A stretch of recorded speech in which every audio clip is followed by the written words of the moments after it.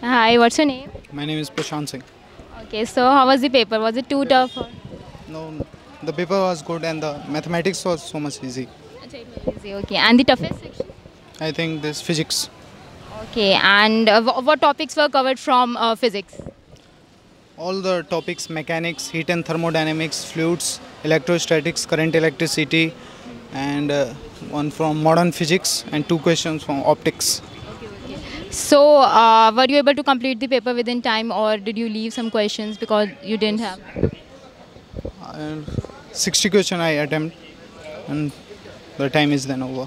Okay, okay, and the questions were covered more from 11th class syllabus or 12th class syllabus? More from 12th class syllabus, especially in physics. I think 17 to 18 questions are from 12th class and 13 questions from 11th class.